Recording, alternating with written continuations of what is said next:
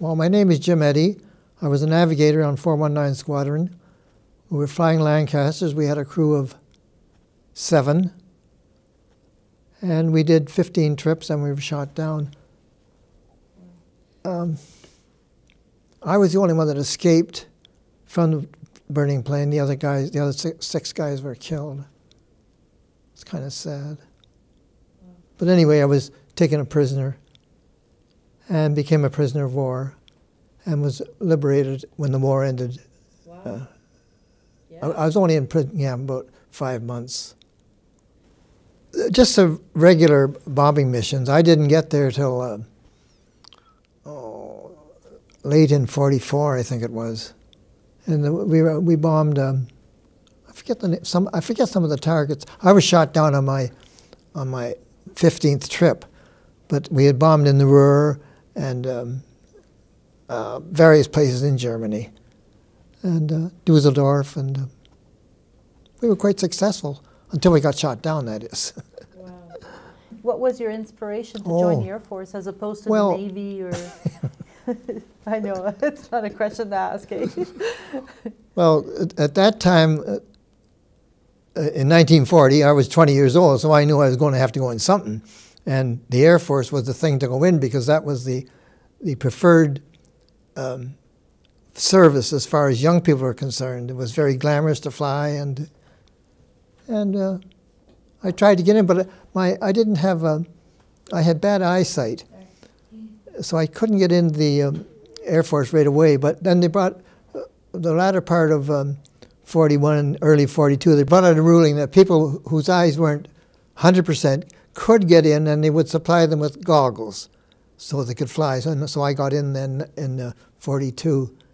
And I started out to be a pilot, but I was washed out I was flying Tiger Moths. And strange enough, I lived in Fort William, and that's where we did our training. And I was washed out on my 60-hour check. And the guy that washed me out, he was I guess he was a senior flying officer on the station.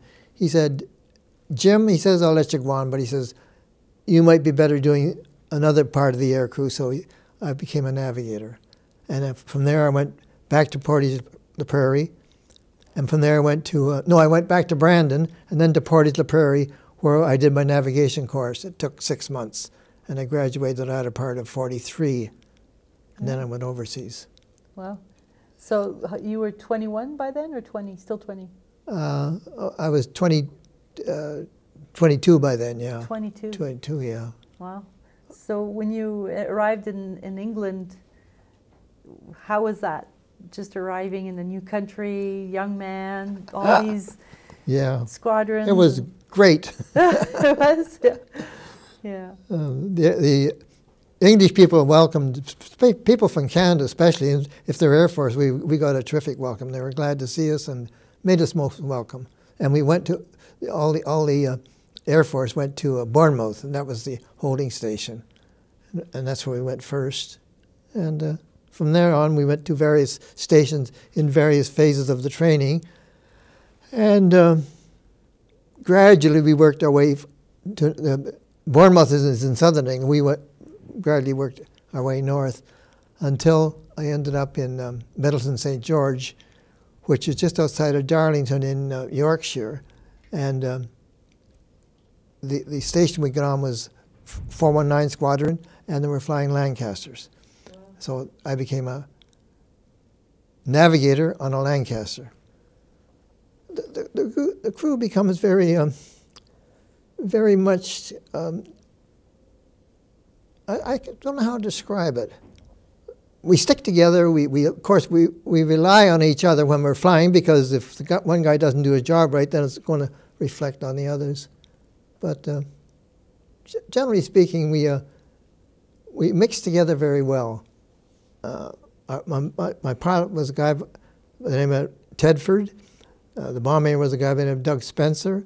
And we had the only English guy on the crew was the flight engineer. He was from Wales, I think, because at that time Canada wasn't producing flight engineers, so we had to rely on the English engineers. And we had 2 bombers, one one was from BC, and I forget what the other was from. And our wireless operator was from Toronto, and the bomber was from Ontario. But we seemed to meld together very well as a crew. You know, we stuck together. Yeah. So how does the Lancaster fly? Is it a loud? Oh yeah. Have you ever heard the engines? I've heard them from the ground, and they're thunderous. I'm wondering, can you describe how it feels to be in the? Yeah, but you don't notice it so much in the air, really. But on the ground, you can really feel it, and it was a very big airplane. You know, at the time when I was flying, I didn't think it was big. But I've gone to the Hamilton Museum. They have one over there, and I realized how big the Lancaster was. So you were shot down over Germany? Over Germany, yeah. I forget our target that night. I think our target was Merseburg, an oil refinery near Leipzig. And we had dropped our bombs, and it was about half an hour afterwards we were shot down. I think an airplane come underneath us and give us a burst and got the engines on fire, and that was it. And I always thought that the German airplane had facilities to zero in on our radar, and that's how they got there. But then I was talking to a fellow who was flying mosquitoes. He flew in the bomber group, and he says it wasn't that. He says there was a flame coming out of the engine, and the German pilots could see that, and that's what they zeroed in on. That was his theory anyway. But anyway, we got shot down. Yeah. It happened very quick, and I was just lucky. I really shouldn't have got out, really, because I was supposed to go at the front end of the aircraft, and the bomb aimer and the engineer were supposed to go ahead of me, but they couldn't get the darn hatch open. You know, on the Lancasters, in the nose there, there's an opening there they can jump out, but it couldn't get the darn hatch open for some reason. I don't know why. So I said to myself, well, I'm not going to get out that way. So I went back and stood behind the pilot, and as I stood there, if you're familiar with the Lancaster, you know there's a lot of perspex around it. One of the windows, right there, about that size, just blew open. I pulled myself up. I looked, there was an engine there, still working, and the tail was there, and I said, I'll probably hit one of those, but I didn't. I jumped out, I pulled the parachute, and the first thing I know, I was floating in the air at about 20,000 feet. Oh, so you bailed out? Yeah. Oh. And the parachute worked perfectly. Wow. When we were flying, the pilot, he has a parachute that he sits on, so he's with it. But we have a parachute pack, which in an emergency you take it and it attaches on the harness on your chest, and then when you jump out you pull a cord, and you're supposed to count 10, but I didn't. I counted 3, I think it was, and pulled the cord, and the first thing you know I was floating up, and my first impression was I was going up, but gradually I could see I was going down. And I was a bit concerned because I could hear the fighter plane still flying around. I thought maybe he'd give me a burst, but he didn't. He ignored me, I think. And then I landed in trees. And they captured me, and it was about 1 or 2 in the morning. So they took me to a farmer's house, a very nice farmer. In Germany, their farms seem to be different than ours. The houses are all together. Like the farms are all together. I guess they did that in the olden days for protection. And the cattle are very close to the back door, and everything's very close. And this farmer, luckily, he could speak English, and he had spent 9 years in Detroit working in the auto factories. Wow. And he was the most friendly guy, you know. He's German. He was German, yeah. I guess he came back when the war started, or maybe he was called back, I don't know. But his wife had died in Detroit, but he was so nice fellow to talk to. And so what I wanted to give him my watch and my wallet, because I didn't want the Germans to get it. And he said, oh no, he says, I can't take that. He says, if I took that and the Gestapo come in there and found that on me, he says they wouldn't ask any questions. He said they'd just shoot me. He was scared of the Gestapo, so scared. But anyway, he was very nice to me, and I laughed. He says, "What you need is a drink of schnapps." I said, "Do you think so?" Yeah. So he went and got the bottle of schnapps, and he handed me I had never drank schnapps before. Oh, I took it. Oh, I took it my throat. I said, "That's too strong." He said, "Oh no," he took one. He drank it himself. He was a very, very friendly guy.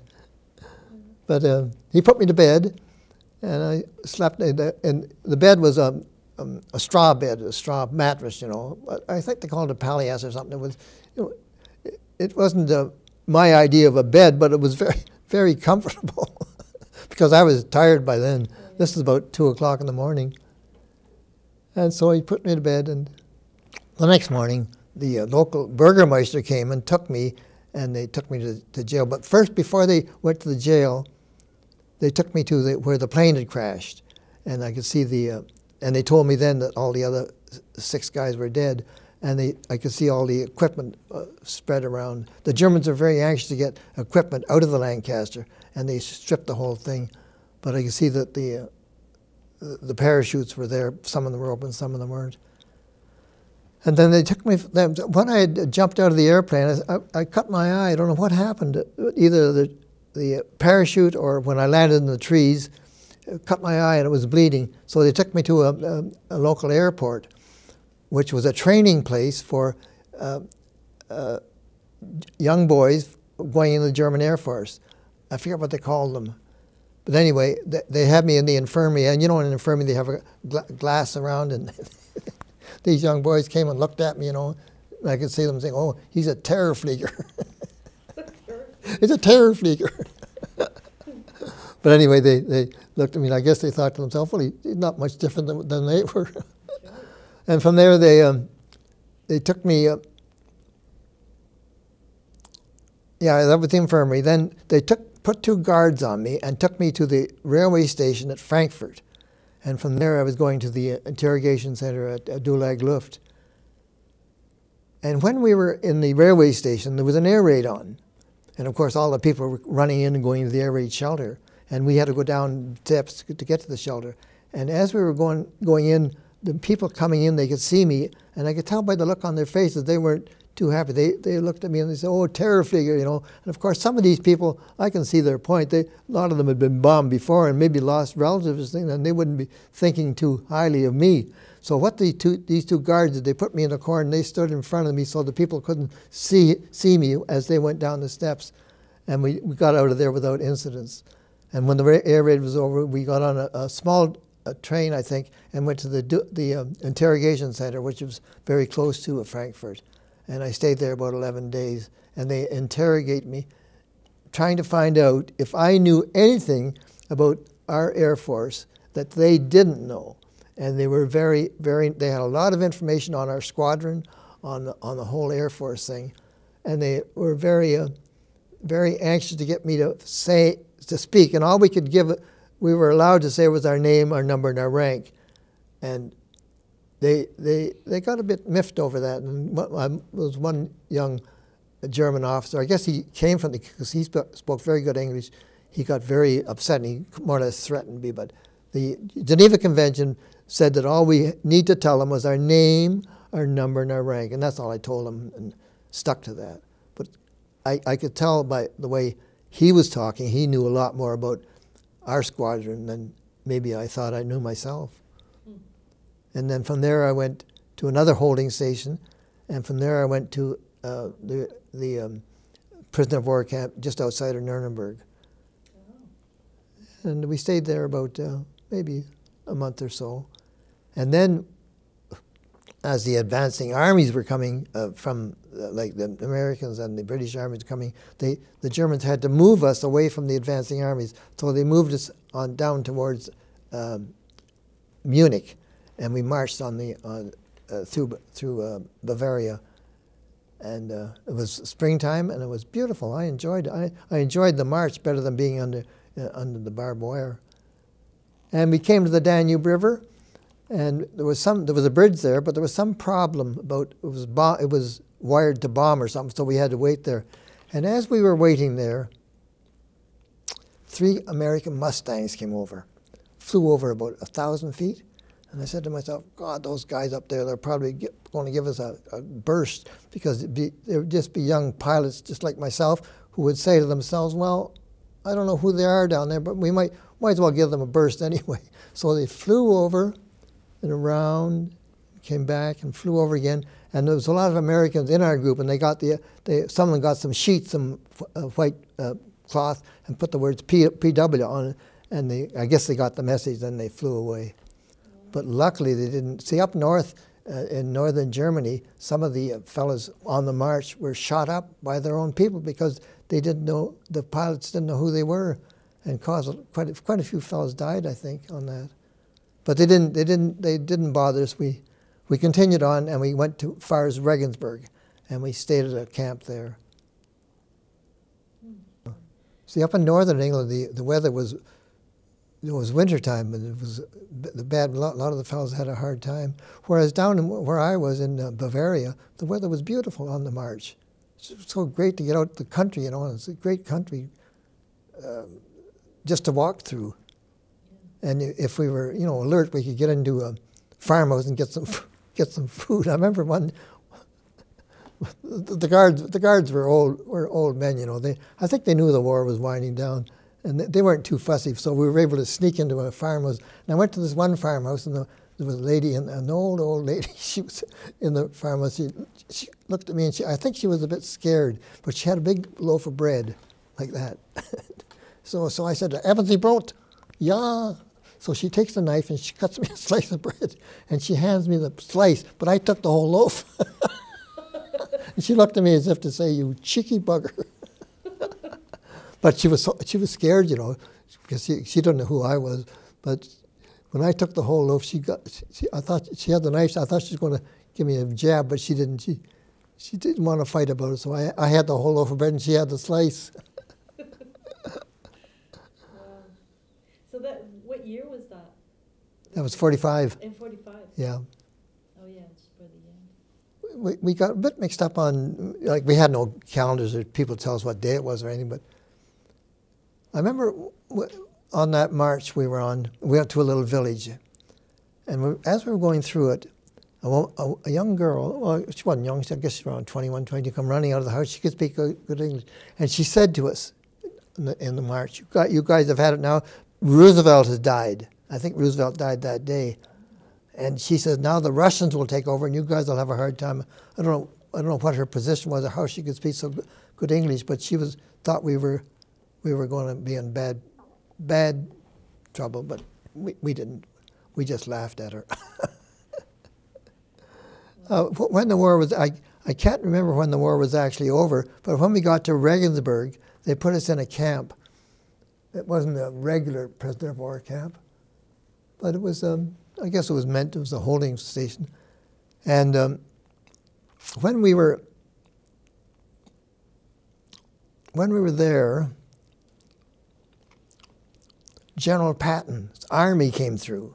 See, the war was really pressing out on us, coming into Munich, and we could hear I could see the soldiers. You know, you could see the soldiers in the field, and you could hear the gunshots. And as we were standing there, General Patton comes in, and he was sitting in it was a car bigger than a Jeep, but similar to a Jeep, and he had his medals and his revolvers, and of course in our camp there was a lot of Americans. They almost got down on their knees and adored him. General Patton, oh! Of course, he's a real showman, you know. But that, as far as we were concerned, that was our liberation. The doors were thrown open, and we could do what we wanted then. So that was, for me, that was the end of the war, really. But what date that was, I don't know. That was the war was practically over, I think. Well, what they did,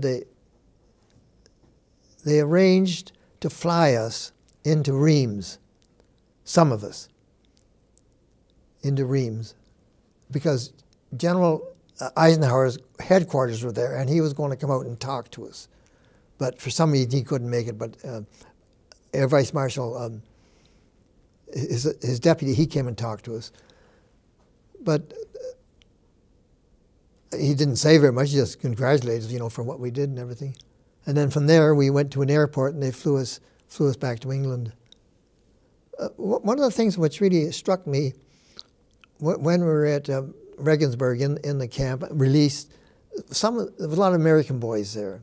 And somebody, one of the officers, somebody got the idea that the American boys should be taken to a concentration camp so they could see what was actually going on rather than read about it in the newspaper or get secondhand.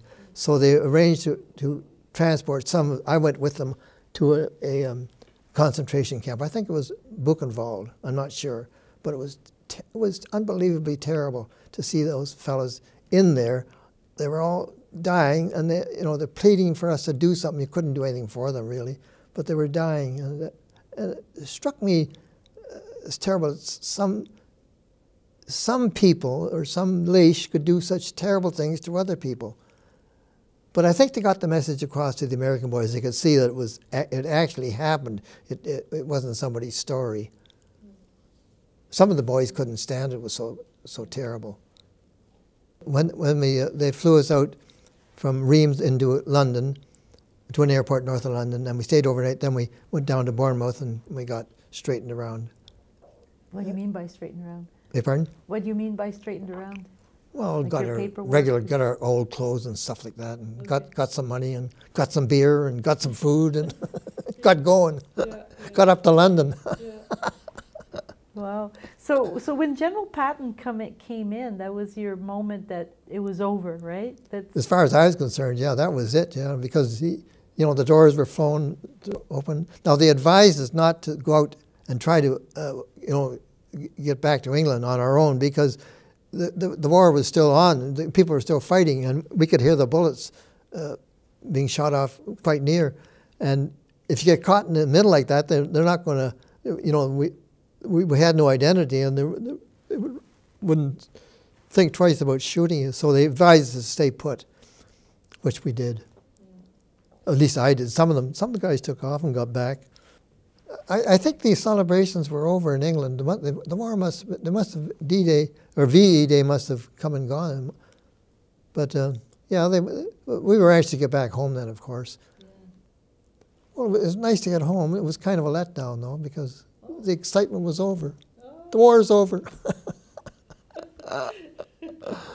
Who greeted you when you got home? My mother, my father, and friends. They had a party for me. But, I wasn't too impressed, really, because the people back in Canada had no idea of what was going on in Europe. Absolutely not.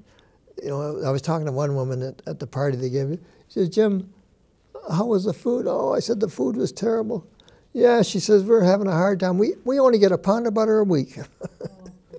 It didn't jive up to what was happening in Europe, to what they were going through in Canada, because as far as the Canadians were concerned, they didn't know the war was on, I don't think. Yeah. Well, they knew, but they could never fathom. No, they couldn't realize it.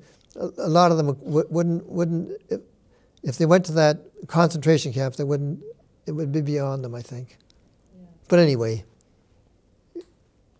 they were a long ways away from the war and weren't affected by it, except by those people who didn't come back. So what did you do after the war? After the war, I went to law school, and I stayed for a while, but I could see I couldn't settle down. I guess my mind was someplace else. So I left there and started to work. And finally I worked for Blue Cross, and then that eventually became OHIP, and I spent my working days with OHIP. Here I started in Toronto, moved to Kitchener, then I moved to Unionville. And I spent 35 years in Unionville, and our head office was down the Don Valley Parkway someplace. I forget where it was. Did you marry? Pardon? Did you marry? Yeah, I got married. I have 5 kids. Oh, wow. Yeah. Yeah, some, not really. The young people really aren't interested, I found out. I told them a bit, what happened. They say, "Oh, Dad, come on, young people are living in a different world, really. Yeah. I think that was and I didn't want to bore them with my experiences. They're in their 50s. Yeah, two of them are retired. Two of them are retired. Two of them are still working, and one boy he's on a sort of a disability. Yeah, they're getting up there in years. They're interested now. Well, they must be asking you now. No, they're really not interested. They're more interested in what's going on now. Well, I'm interested. You're interested. Yeah. I'm very. My dad was a World War II Corvette man. Oh, what, on a Corvette? Yes, and that'd be interesting. Did I ever tell you my experience on a Corvette? No, please tell me. Well, when we were on the squadron, somebody in headquarters, someplace, I guess it was combined headquarters, got the idea that guys in the Air Force should try to do a Navy job. Navy guys should try an Army job. Army job to try an Air Force job. So the pilot and I decided to go on a Corvette. And we were going to go across the English Channel to France. And the Corvette was stationed in the English Channel. So we got on a train, went down there. And I think it was the Bedeck, I'm not sure. I forget the name of the Corvette, but what I found out, we got on the Corvette, and right away we met the captain. And of course the controversy comes up, what are the responsibilities of a captain on a Corvette to a captain on or a crew on an airplane? And I can see the two different worlds completely. It just so happened there was a guy on the Corvette who was an able seaman who I went to school with. And of course, I wanted to talk to him right away, but I think that upset the captain. Ooh, we don't do that sort of thing. But anyway, we stayed on the Corvette, and the weather got terribly rough for some reason or other. The boat was flying, so we ended up in the wardroom and started to drink. And the weather didn't improve. And after about 3 o'clock in the morning, I said to the pilot, I think we better get out of here, or we'll be here forever. They're very friendly people, but I could see the lines of command were so different than the Air Force. In the Air Force, in an airplane, everybody knows everybody. You call them by first name, and everybody knows what their job is, and they do it. And whereas on a Corvette, it's a sort of a command thing. You do what you're told, sort of thing. And I noticed that right away, especially when I talked to this guy, and I shouldn't have been talking to him, because the captain, I don't think the captain on the boat liked it. Because that isn't done, I don't think. But anyway, we kind of enjoyed it. I could see after I stayed in that Corvette till about 3 o'clock in the morning that I was sure glad I wasn't in the Navy. It's so I was so confined. See, in the Air Force, we fly a flight or a mission, and it might go 4 hours, 5 hours, 6 hours, and you come back and you're through. You drop, you leave everything behind you, and then you go to the pub or you go to whatever. Whereas on the Navy, you're on 24 hours doing that stuff, and on and on and on. There's no end to it. And then you get some leave, of course, but it's not an in and out sort of thing like it is in the Air Force. Oh yeah. You notice that right away. That's what I noticed right away. Those guys on that ship, they were there until they could get a leave. Whereas we're on the airplane for 6 hours, 7 hours, 8 hours, and then we're through. Well, it was a long time ago, and it brings back a lot of memories. Yeah. Of course, I have a nature of rather being looking on the bright side, of seeing the humor of things, and maybe that's what got me through the war. I don't know. I was never scared, frightened. I knew terrible things could happen. They never did.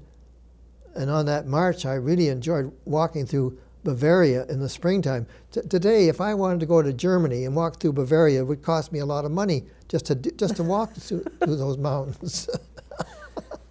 So it's a mountainous area. Whereas there, I had all for nothing. Yeah. Do you ever go back to Europe? Yeah, gone back several times. Wow. And my wife and I went to Europe once, and we went to that area. We marched, and I couldn't recognize a thing. I couldn't find the road or couldn't find anything. You actually went back to Germany? Yeah, oh yeah. Wow. But I really should have gone back to that farmer, really.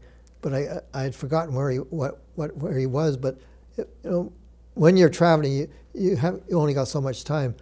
But we went to that area around north of Munich, where we marched down there. But I couldn't find the road. Things have changed. Probably changed the road. It's a very, very rural country and very. I won't say backward, but the farming isn't on the level that we farm in this country here. You might in that part of Germany, when we were marching, you might see an old lady out in the field with a plow, trying to plow the earth, whereas you would never see that in Canada. Wow. I don't think. No. But of course, the manpower situation in Germany was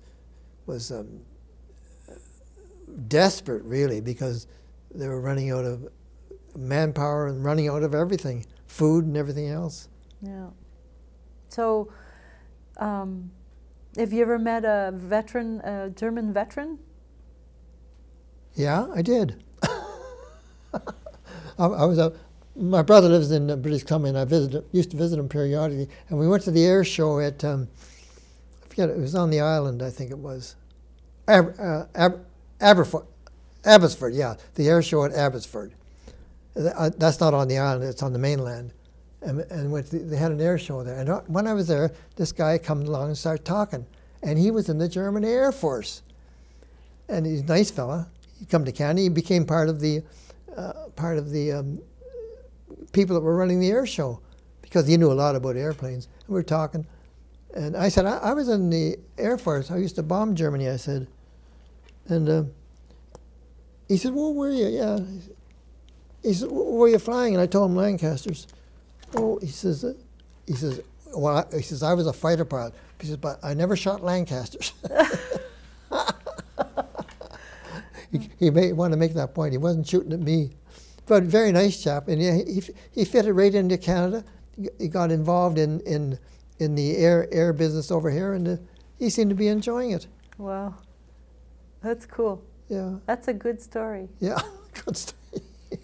And you're the right person to meet. You're the right spirit. And, yeah, but he seemed to want to impress upon me. No, he says, I never shot you guys. He probably did, you know. Do you remember what kind of plane shot you down?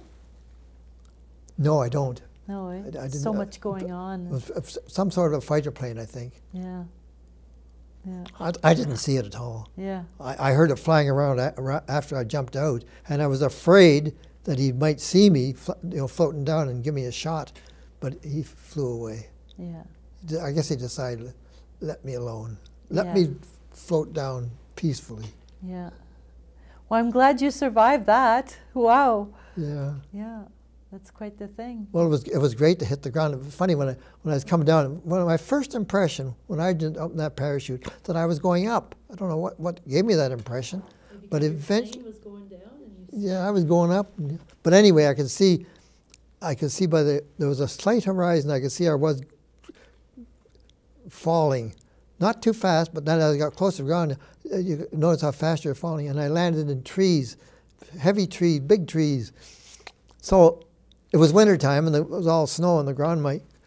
I couldn't see very well, so I decided, we had this harness on. I decided to get out of the parachute and slide down. I looked down again. I was up about 50 feet. Oh, I said to myself, I better not jump down there. I'll be breaking my leg. So I pulled over to the side of the tree and got out of the harness and slimmered down. Yeah. Wow. It was wintertime there. A lot of snow. Yeah. I guess it was a snowy part of the country. Very rural part. When you jump out in a parachute, it's dangerous because you could land on hydro wires or in a lake or on a highway. But I landed in the trees, which was a good place to land, really. Yeah. I was a bit miffed, really. See, a lot of people blamed or accused Bomber Command of bombing civilians. And of course we did. We bombed what we called, bomb everything. But in war, you bomb what you have to, and you do what you're told.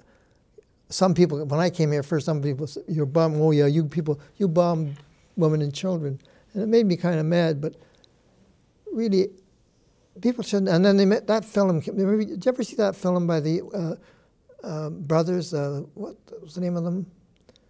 They did a film on Bomber Command. No, I haven't seen it. I forget their name. Anyway, it was a terrible film, terrible. And it kind of made fun of Bomber Command and what we were doing. Maybe they gave the impression maybe we shouldn't have been doing that. But in a war, you do what you have to do. You don't say, well, I don't think I'll do that today because I don't think that's a good idea. You do what you have to do. Yeah. And we bombed wherever we could, I guess. Yeah. Oh yeah, and the technology wasn't, you know, you couldn't pick where you bombed. It just. No, well, see, they thought the technology was perfect, but it wasn't because there's so many different factors. There's the wind, there's the speed of the aircraft, there's the other aircraft around, and so many things happening to the flak. You know, flak and everything, yeah. But I think well, maybe I was a bit. See, when at the end of the war, the head of fighter command in England was decorated by the Queen, but the head of bomber command wasn't, and he didn't get a commendation, and that was, I think, because of the bombing that he was doing, Air Commodore or Air Vice Marshal Harris. But his idea was that he could shorten the war, or maybe finish the war through bombing. And maybe he had a good idea. I don't know. He sure ended. Yeah, that's right. The thing is that if they didn't do that, maybe they'd be fighting on the ground for a long time. But I remember reading an article once about when they were bombing Hamburg. I wasn't on the raid, but there was a big fire. Fire started. And once the fire starts, it sort of escalates. And some German general said to somebody, I don't know who he said it to, he says, "We can't stand another one of those." So Germany was collapsing due to the fact that the civilians were being bombed and were shortening the war. And from that point of view, I think the bombing was justified. Because to do it on the ground would take maybe much longer and cost many more lives. That's only my own idea. Yeah. But I'm glad that they kept up the bombing and caused a lot of havoc. Of course, a lot of people use the view that the Germans bombed England and we were justified in bombing them back, sort of. I don't know whether that's right or not, but they did a lot of havoc in England in their bombing. They bombed a lot of civilians, killed a lot of civilians. But they did it, and that was it. Then the war ended. Yeah. A wish. Yeah, a message or a wish for the future. No, I couldn't get into that. That's, we're moving pretty fast, and I couldn't give them any advice. We are moving. Don't go to war, but keep out of a war. Yeah, yeah. That's a pretty hard thing to do. Yeah, but you're right. We are moving fast. The war, everything's spinning, communications and. Yeah, it's getting out of hand. Yeah. But anyway, a lot of people worry about what's going to happen, but I don't think we have to worry too much. The young people should be able to handle it. Yeah. Well, that's good that you have faith in future generations. That's good. Oh yeah, sure. If we lose faith, we're dead. Yeah, that's true. We never lost faith in prison camp. That's one thing I noticed. People always look forward to something better. I laughed in prison camp. When a new fella comes to prison camp, first thing they ask him, how's the war coming? How's the war coming?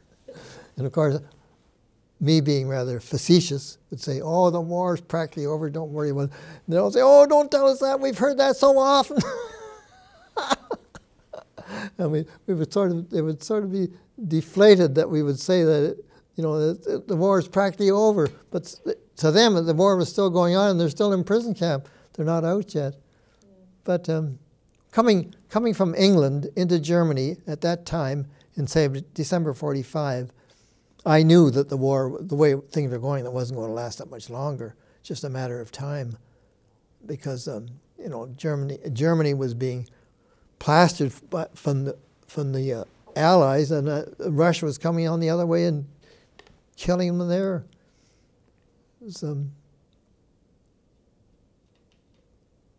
It was inevitable, really. But one of the big concerns about being in prison camp at that time was that, they would get kind of nasty and maybe shoot us all or do something with us, or give us to the Russians or something. But nothing ever happened. It worked out very well, and they flew us out without too much of a problem. Did they respect you? Pardon? Did they respect the Geneva Convention when you were a POW? Oh yeah, the Germans are very big on that. Yeah, they respected the rules of war, so to speak.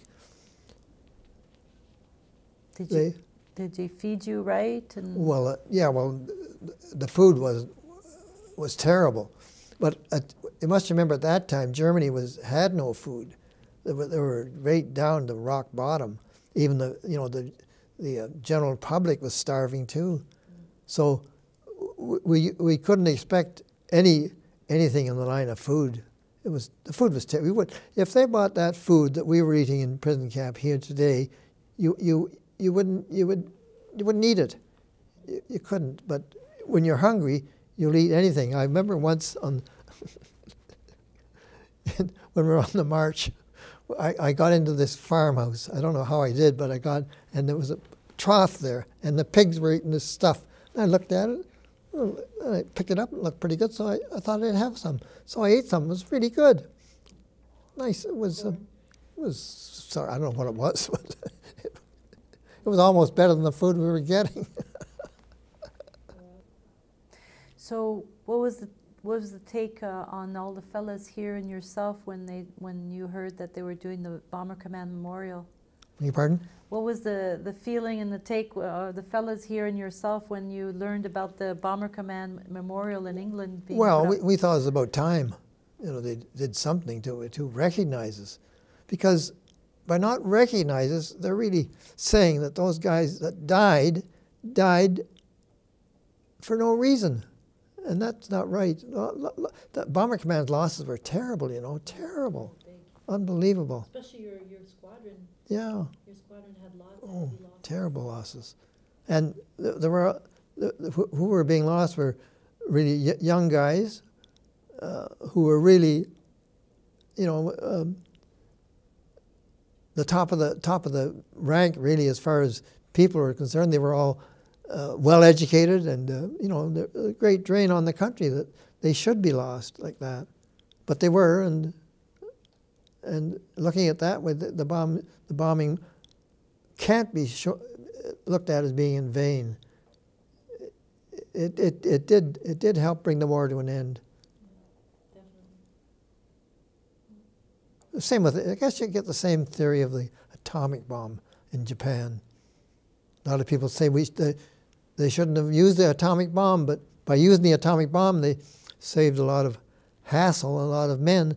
And somebody was saying, I was reading the other day, that if they tried to conquer Japan by invading it, that it would take many more men, many more material to do that, and it would go on for much longer.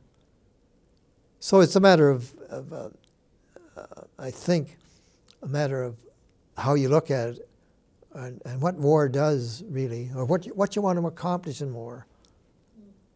A lot of people criticize the Americans for using that atomic bomb, and still do to this day. Yeah. And of course the question is, will it ever be used again? Or will we ever have a situation like they had during the war when we were bombing people like that? Will that ever happen again? I think your attitude about seeing the glass half full like you said, it kept you going. And I loved hearing about, you know, like that farmer from Detroit. Yeah. And the lady with the loaf of bread. And Yeah. the walk in Hamburg. You know, you saw the glass half full, and it kept you going, and that's a special quality about you, right? Yeah. Yeah.